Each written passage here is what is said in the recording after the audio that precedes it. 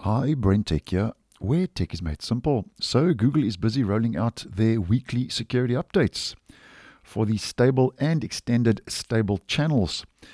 Now, to double check if you have these updates, because we are dealing with security issues, we head to our main menu, Help, About Google Chrome. Latest version and build after the update has been applied, 116.0.5845.180. So once again, it's a point release, and that point release should either be 179 or 180, depending if you are using Mac, Linux, and Windows. And that also applies to the extended stable channel. So if you're either running 179 or 180 with version 116, your browser will be patched regarding these latest security issues. Now, this week's security updates include 4 security fixes, and all of the 4 patched vulnerabilities are rated high, which is, as mentioned, second only to a critical vulnerability. So it's the second highest ranked vulnerability after a critical. And once again, this week, Google doesn't make any mention of exploits in the wild or 0 days.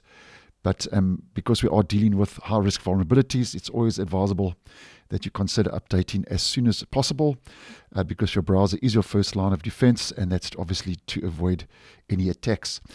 Now, the 4 high-risk vulnerabilities, just to mention these quickly, they are out-of-bounds memory access, type confusion in V8, that's the V8 JavaScript engine, which is part of the Chromium open source platform, use after free, and incorrect security UI. So 1 or 2 of those are very common exploits, which obviously get patched from week to week in the Google Chrome web browser. And that's the security update, as mentioned, rolling out for this week. Because we are dealing with a weekly schedule now, you will find that from week to week we won't get a whole long list of security fixes. We get 1 or 2, 3, 4 from week to week, which is normal now because obviously we're on that weekly cycle.